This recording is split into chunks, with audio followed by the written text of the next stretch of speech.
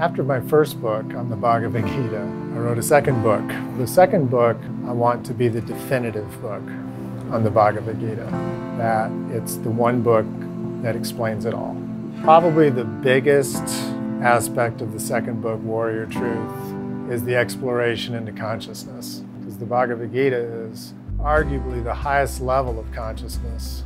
It's so inspiring, so positive, such a beautiful life message. I've read the Bhagavad Gita before and I found it really difficult to understand. Ted's books made it more understandable, brought the metaphors and the allegories into sharper focus and made them relatable to a Western mind. Ted's book is a little bit of a different take on consciousness and the Bhagavad Gita. It's lovely, it's wonderful. Somebody who hasn't read the Bhagavad Gita or that hasn't been practicing yoga in a long time would be able to comprehend all of the information that is in there. I've known Ted for a very long time. Ted's always been a wonderful person to go to for any wisdom or a listening ear when I needed help.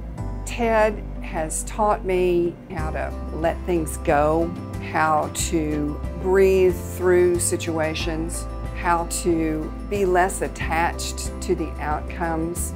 And as a result, I'm so much more serene, I'm so much happier, I'm so much more present in my daily life.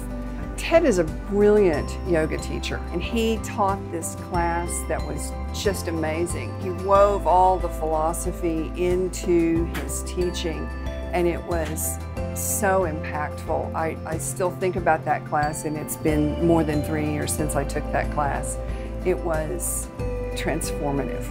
I teach yoga to serve, to have them have a good experience, to maybe speak to their hearts a little bit. So exciting to be able to shift somebody through my words, through my passion, through just my outlook on life to affect some people's lives. And it's one of the most rewarding things there is to do.